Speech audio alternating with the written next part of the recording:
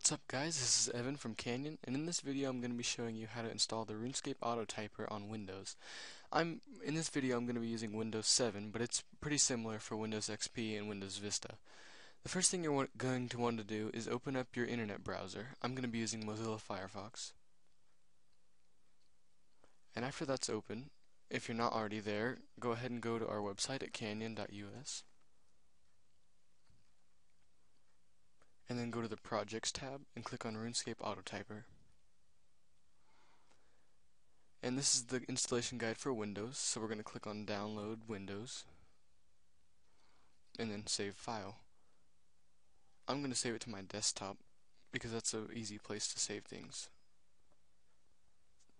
And after that's done,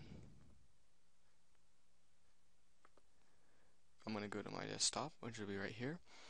And that's the file that we downloaded, so I'm going to go ahead and double click on it and hit run,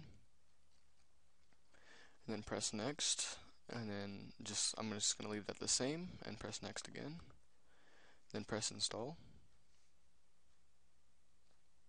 and then that's it. It's really easy. I'm going to go ahead and hit finish, and then now we need to check and make sure that it worked. So I'm going to click on RuneScape Autotyper right here.